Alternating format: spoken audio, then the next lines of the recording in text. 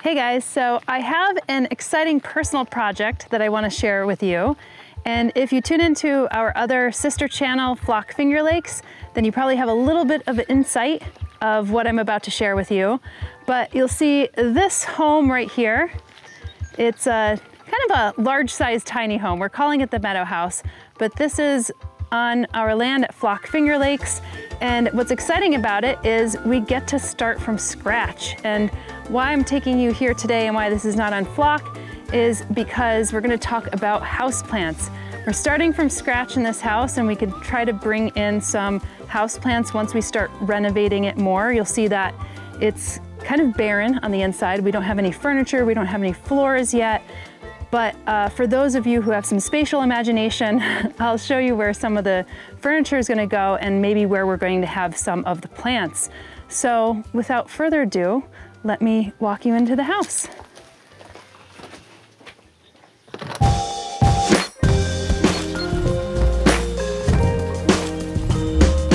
Oh, how did the camera person get in the house? How did that work out? You must have two camera people.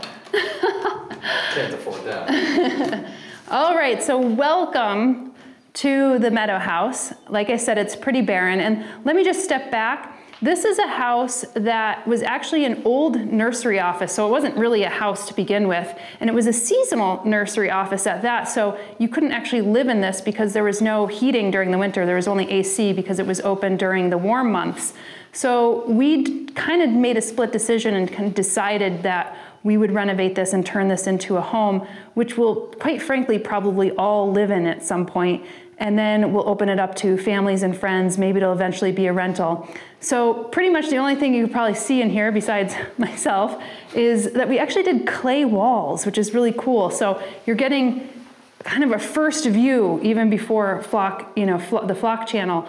But if you want to see more of the process of the clay walls, you could tune into the Flock Finger Lakes channel, because we actually did this in the chicken coop just to kind of try it out and see if we liked it, because we didn't know whether it would feel too cave-like being on the ceiling and on the walls, but we absolutely love it. And I already see that we have a family of 3 spiders up here who are just kind of like chilling out. So they've already moved in. But really like it, and obviously we went with a more neutral color palette. And the colors that we're going to be bringing in are like a sagey kind of green and a mossy kind of green color. So it'll just really work well with plants. Though I will have to say, because there's going to be people who are transiently living in here, we don't want to go overboard with the plants, whatever that means. But some of the ideas for plants, and maybe you guys have some ideas as well, I'll share a little bit of what you're about to see here. So this room is actually going to be a bedroom. And blasphemy for all plant people, we ended up taking out 2 of the northern windows here, because actually this is going to be the bedroom, and we wanted a little bit more privacy. And in the cold season, a lot of the cold air will be lost through the north side, because that's where the northwest is where some of the cold winds come. But we did take out 2 windows, and we'll have a bed, a queen-size bed here, and on 2 sides we're going to have nightstands. So that does give us an opportunity on the nightstands to maybe have 2 beautiful little plants. And the windows, this is our west side, so you could see that we get a flood of western light during the ending part of the day, not during the morning. In the morning it's a little dimmer in here. But we will have generous windowsills. So these are not the end result of our windowsills. Obviously this is a work in progress. But we have some reclaimed wood, and we're probably going to have like 7-inch windowsills. Now, you know the thing with windowsills, if you keep plants on windowsills, you might get those like nasty stains and everything. So I do want to treat that wood well. I mean, it is reclaimed wood. It's probably seen all sorts of elements, but has it ever seen wet houseplants sitting on the sill or overwatering? So I do want to be mindful of that, because we're starting from scratch. We want to make this place really nice. And I can imagine that we'll have maybe 1 or 2 house plants here. But I'm thinking plants, instead of hanging plants, maybe something that kind of pops up and that's still pretty diminutive. So if you guys have ideas, let me know, but I'm thinking, maybe some peperomias, maybe we could bring in some succulents here. But I want to not have anything that hangs over, only because you're not getting much light here. I mean, you will get some eastern light coming from the bathroom, which I'll show you later, but if something's hanging down, it might not get a lot of ambient light because obviously there's no window light coming in. So that's something to consider. What's the big reveal? This, oh my goodness, it looks like a monster. It looks like release a new car. No, this is the AC unit with some clay bits on it, but we couldn't take it out officially because unfortunately it has Freon gas and you need somebody professional to take that out. But we needed to take it off the wall in order to do clay on that. So work in progress, like I said. Now, this is like kind of an open format. So you have your bedroom over here. Now, what I think we'll do is maybe we'll have one of those side tables, those long side tables. We don't have that picked out yet. We actually have a local gentleman who's making the furniture for us, which is really wonderful. So we haven't requested a side table, but we think that's a place where you could, come in, you kick off your shoes, you put your keys. Awesome opportunity to maybe have a plant on it, some books. So I think that's one thing. And then over here is the living room. So again, you have some southern light that comes in. You have this western light that comes in. And we chose not to have a total open format. We have just a kind of a nice window baked into the wall.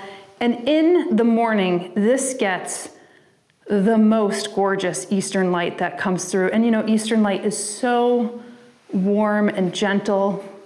It's like a warm hug. I would definitely pick eastern light over all lights, even though it might be transient. And this is an opportunity, obviously, to put a plant on. And I would like something big and leafy. But the challenge is, as you can see here, there's a pipe, and there's a nice airflow through it. This is where a little wood stove is going to go, tiny wood stove, but you don't want to have any of your plants like right up against the wood stove. Maybe in the summer it doesn't matter, but in the winter, if you're using a wood stove, you don't want to crisp up your plants. So that's something that you'd have to consider. Then we're probably going to do like some type of L-shaped sectional couch here. So that kind of takes out that opportunity of having something large and leafy here.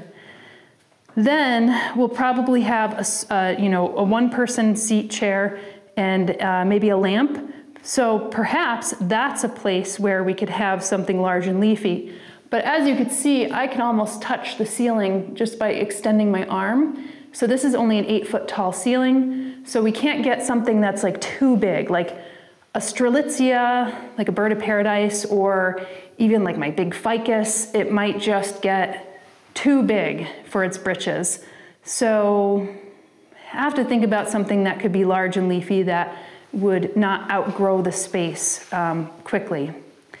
So that's an opportunity for a plant. And then here, we'll have another one of those sills.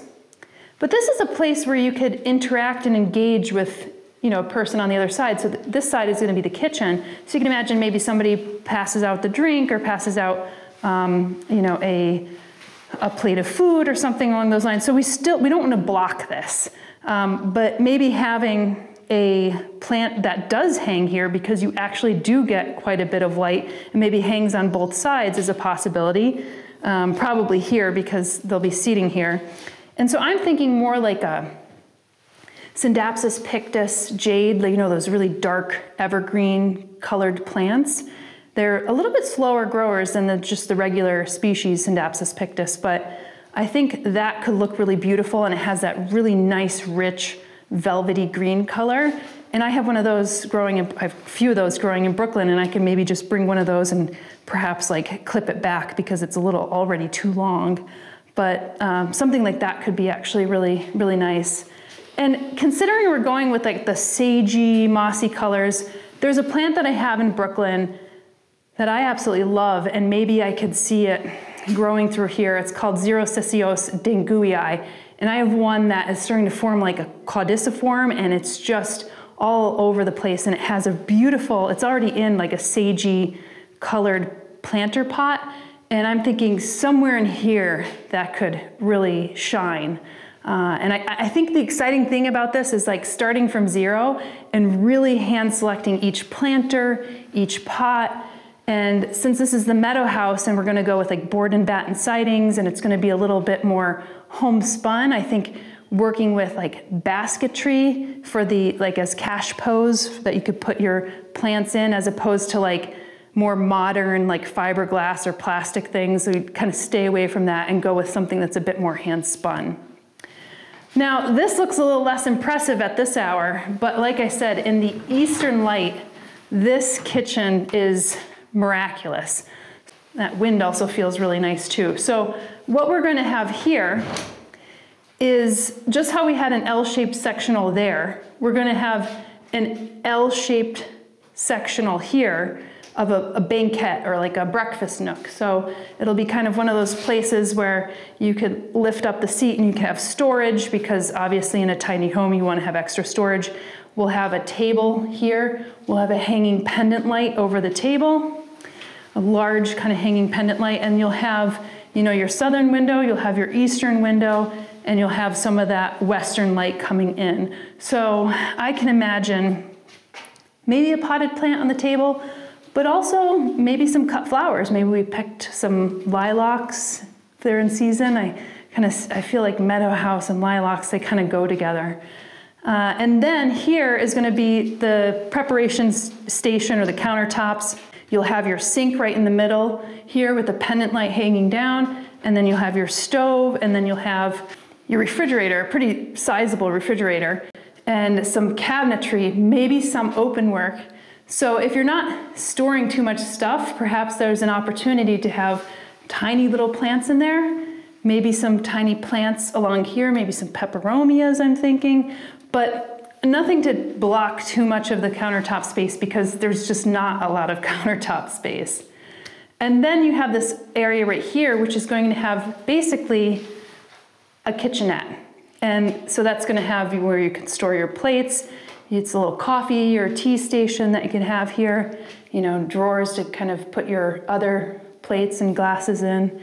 And there could be maybe a possibility of having a little plant on there, but again, small amounts of countertop space, not sure if we want to totally take up with a plant. So, but it's a shame if we don't bring some plants in this beautiful eastern light. So I'd imagine, you know, this windowsill could be pretty full, and maybe that windowsill would be pretty full, but again, with a plant kind of growing up and more pressed to the window, because if somebody's gonna be sitting here and moving back and forth or sliding back and forth, you don't want them getting hit. So there has to be a very specific plant for that particular space.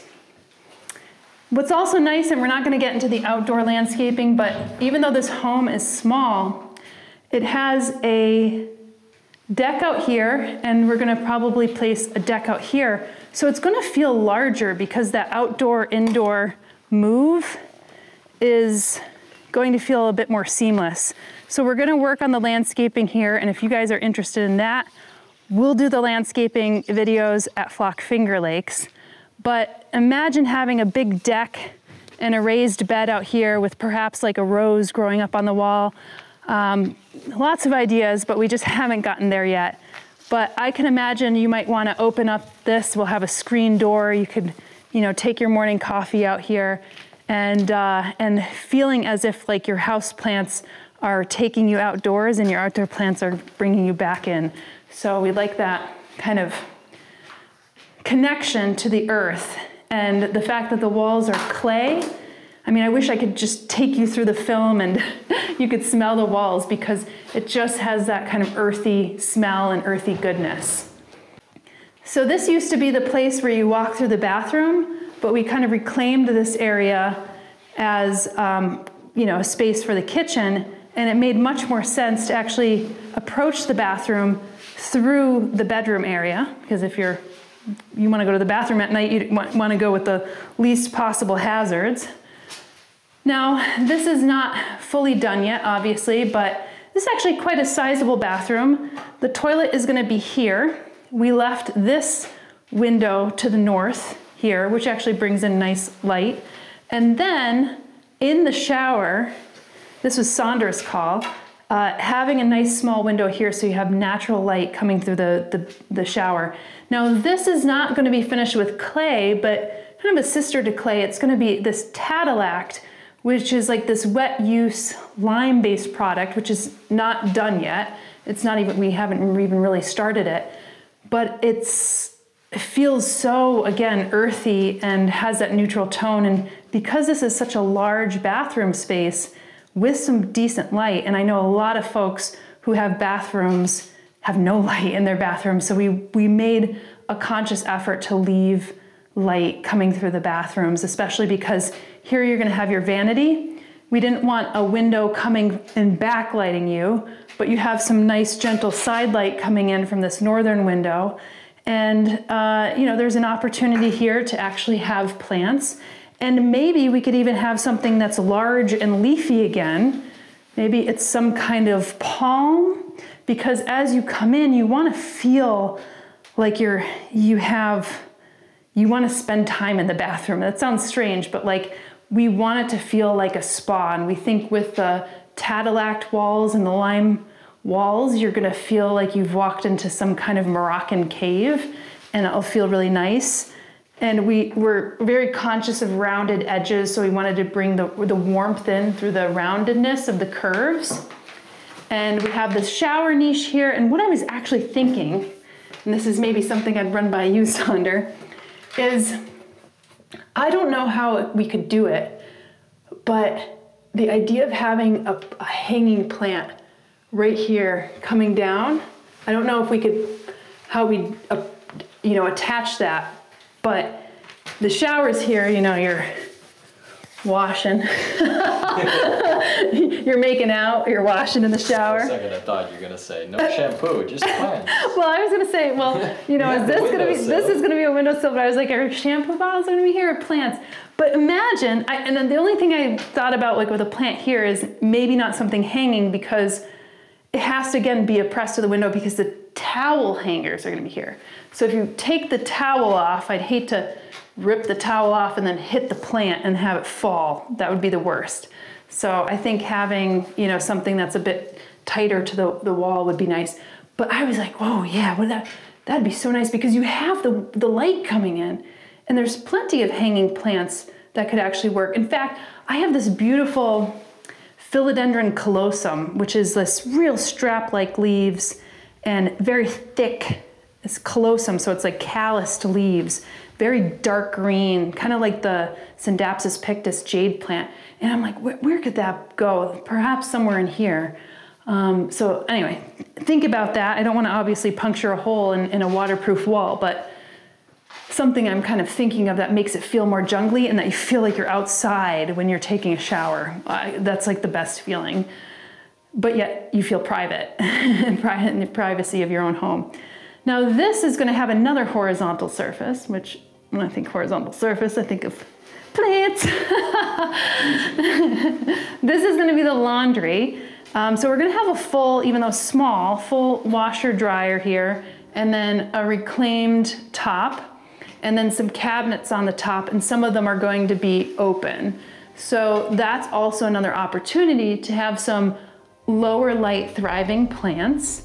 And I wouldn't cover the laundry table unless it's like in a corner, because you are going to be doing your laundry there.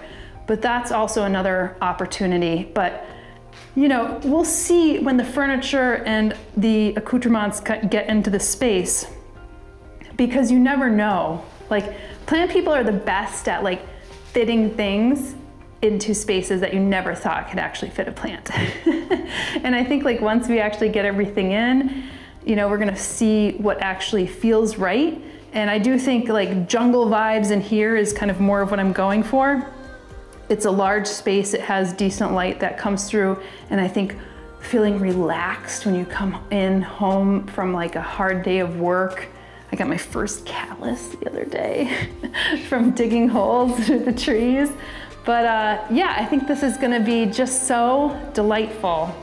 There is gonna be a door here, by the way, that leads from the bathroom to the bedroom, but what we're thinking about is cutting a window through the bathroom and then having something that's a little bit more opaque or rippled so that you can't see in, but it still lets that eastern light in, because the bedroom, like I said, in the morning actually doesn't get that eastern light unless you have that kind of door open or you have that kind of rippled glass. And again, the eastern light is just gorgeous, and a lot of our houseplants actually do well in that light. And I think some things that will transition out, like planting planters in like some urns and planters outside so it feels really welcoming, is probably the way to go. But I hope you can imagine some of the space that we have here.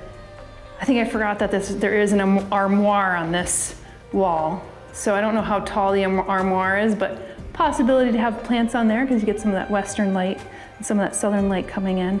So that's another possibility. But again, it would have to hang off to the side because you have armoire doors. So I know it's so easy for us to want to fill everything up, but I want something that's also functional, because if the plant person is not staying in this house, then the plant person is not going to be so sensitive to, the non-plant person is not going to be as sensitive to, oh, I'm going to close the plant and the door. So you got to have those things in mind when it comes to the practicalities of living with or being with like non-plant people in the space. Anyway, I think that those are some of our ideas. Maybe we'll show you some sketches of how this is going to be for those of us who are spatially challenged. But we will definitely, when this house starts to get more refined and finished, and we start bringing in the furniture, then we'll start to show you like the houseplant home makeover again for this. But in the meantime, if you have ideas or thoughts based on the color palette and the furniture and the layout of the space and the lighting, feel free to let me know in the comments below. It'll be great to hear from you. And I'll keep you posted on the progress of this.